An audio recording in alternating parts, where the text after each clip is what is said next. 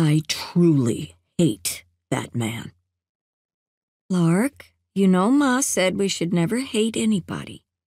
Larkspur's sister Forsythia, third of the Nielsen daughters, spoke out of the side of her mouth, the way they had learned so as not to be heard by anybody else, especially in church.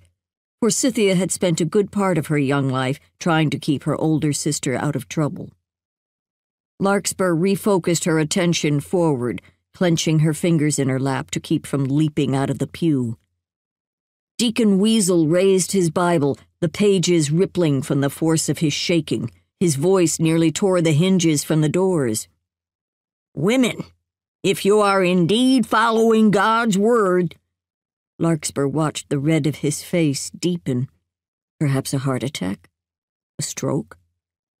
"You are ordered to submit to your husband's every utterance. God says so right here." The words thundered, and spittle spattered the pulpit. "If you are not married, your father is in charge. For too many of you, your mouth is your biggest sin."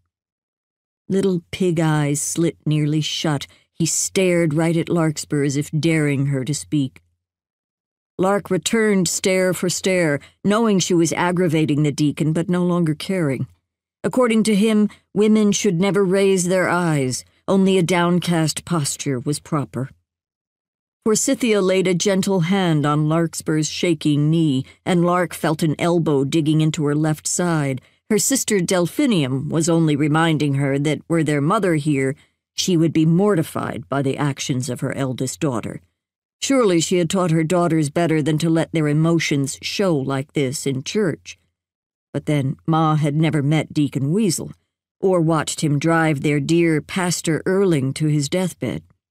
At least Lark sure found it suspicious that the two men had gone for a buggy ride and only the deacon returned alive, lamenting that their pastor had died in an accident.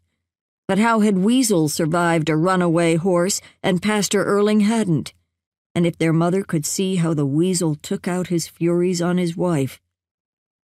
Lark glanced at Climby Weasel, cowering in a forward pew, bruised, bones broken, terrified he would one day abuse their dreamed-of children. Climby made excuses for her husband whenever she and Larkspur talked, but they all knew that Climby had lost that last baby and those before because the deacon beat her so badly. When Weasel got liquored up, there was no stopping him. They all knew that, but their mother had gone on to heaven before Climby started taking refuge with the Nielsens when her husband went deep in his cups. Sadly, often not soon enough.